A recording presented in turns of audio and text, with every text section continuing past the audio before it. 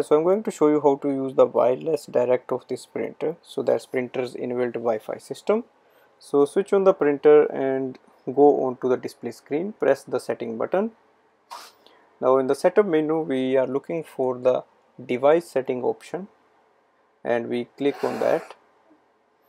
So you can see two buttons to go forward and backward, so you have to use them, and here we click on the device setting and then we look for the LAN setting, and LAN setting wireless direct. Now wireless direct, switch wireless direct on. So once it is on, now we have to look for the Wi-Fi password. So look for security protocol, click yes. It displays a password here which is a password of this printer.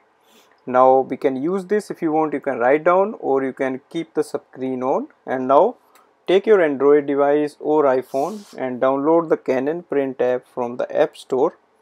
Once you download that, then we open the Wi-Fi and look for the printer's Wi-Fi name, Direct TR4500 series printer. Now enter that password as it was shown on the screen.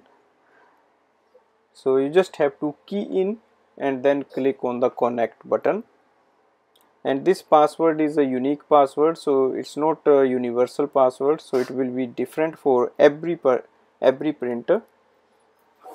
And here you can see it is authenticating and it will connect here. Now open the Canon Print app. Now we need to add the printer here.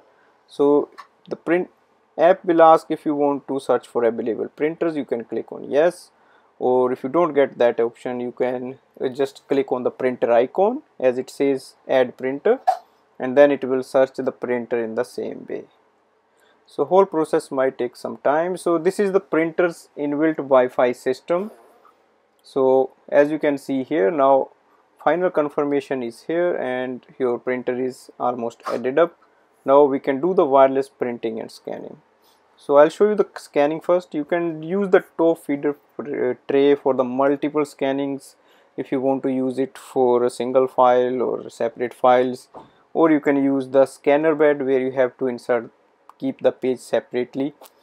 Here you can put all the pages together and go in the scan option, and in the scan option you get change setting option where you can change it to the PDF, or if you want you can change it to black and white or color, and you can also change the size of the page, for example A4 size or letter size.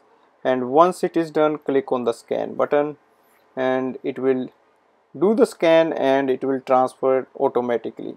As you can see, the feeder tray is really good. It takes the page inside itself, it scans it and it transfers the scan. So here we can see it has transferred the scan successfully. So this is the test page one I scanned here. Now I'll show you how to do the wireless scanning. So open the print document section in the app and you can see the list of the saved documents here. You can click the document you want to print, click next. You can select the current page or all pages. Again you get option for the change setting where you can select two-sided printing, you can select grayscale, color, black and white, and you can also adjust the size. So once it is done, you can go back and give the print command. So here you can see the printer has received a command for the printing and it has started to print now. So this is a unique wireless direct method where you don't need any Wi-Fi system of your home or office network. It's just the printer's inbuilt Wi-Fi. So once you connect with it, then you can use it for the wireless printing and scanning. And this printer is quite efficient. It's one of the best printer I have seen from the Canon, which can do the wireless printing and scanning easily. Setup is very easy. It doesn't take much longer for that. Hopefully so this video will help you. Thanks for watching.